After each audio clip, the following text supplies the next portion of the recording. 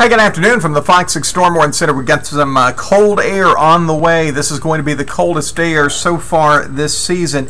Take a look at this freeze watch in effect until 9 o'clock Wednesday morning because of this outbreak of cold air. You can already see it starting to slide down from Canada.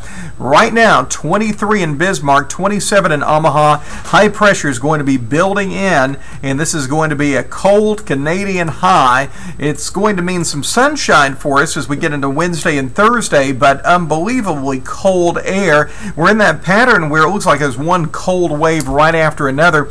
Toward the weekend, we will see a little bit of a warm-up, but I'm thinking Wednesday and Thursday morning, temperatures down into the lower to mid-20s. A hard freeze expected. Overnight lows tonight, not so bad. 41 for Hamilton, 46 Tuscaloosa, and 44 in Anniston. This is our hourly forecast for tomorrow. We'll see the high temperatures actually hit during the morning hours. You can see what I'm talking about. 54 degrees in the morning, during the afternoon, upper 40s, and then we're down into the upper 20s as we get into Wednesday morning, so we will see an increase in cloud cover. Also, very blustery conditions as we make our way through tomorrow afternoon. Strong north wind at about 25 to 30 miles per hour.